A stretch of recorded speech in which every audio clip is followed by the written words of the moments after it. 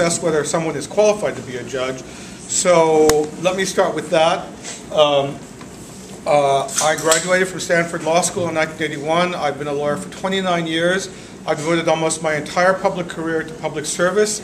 I took my Stanford law degree, and instead of going to make a pile of money working for a private firm, I went to Los Angeles, where I was a prosecutor in downtown LA, which is the intersection of two of the poorest and most crime-ravaged neighborhoods, East LA and South Central. Since 1985, I have worked for judges at the highest levels of the California court. I worked for Arlie Woods in San Francisco. She was the first African-American woman appointed to the Court of Appeal. And I worked for her for 10 years. Since 1999, I've worked at the California Supreme Court, just down the street at Civic Center. And I worked for Carlos Moreno, who is only the third Latino to serve on the court, the only Democrat. And I'm very proud of the work that I've done for these progressive judges. For Justice Woods, for example, I wrote the opinion that upheld an anti-discrimination law that protected people with HIV and AIDS.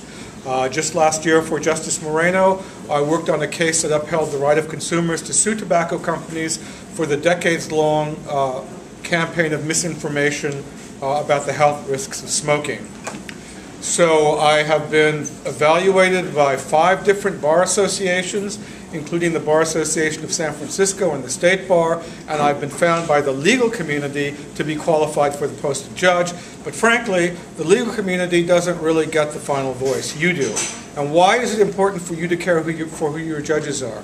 Because judges don't just apply the law, they also interpret the law. To use a sports metaphor, and I apologize, but it's the only sports metaphor I know, judges aren't umpires who just call balls and strikes. They actually determine what the strike zone is. And therefore, it matters who the judges are. You know, you have an amazing diversity of candidates in District 6. I'm so impressed by their diverse backgrounds, by how articulate they are, and how close they are to the community and its values. In contrast, the San Francisco Superior Court is 70% white, 55% male, almost entirely appointed by Republican governors going back to Deukmejian, and most of them have big law firm backgrounds.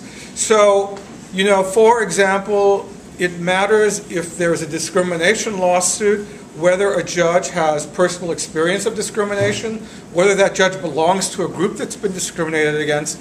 And this is borne out by a very interesting study that compared African American district court judges and white district court judges who were handling employment discrimination cases.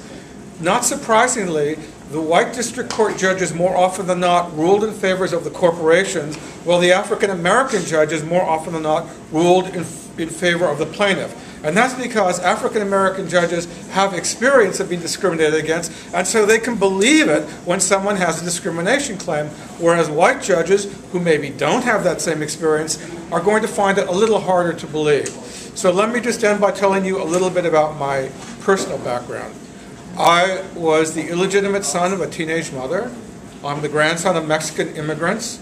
I was raised in a welfare family. My stepfather was in and out of prisons and jails when I was a kid. My first experience with the criminal justice system was visiting him in Folsom Prison, where he was doing a term for drugs. So nonetheless, I worked my way through college. I worked my way through Stanford.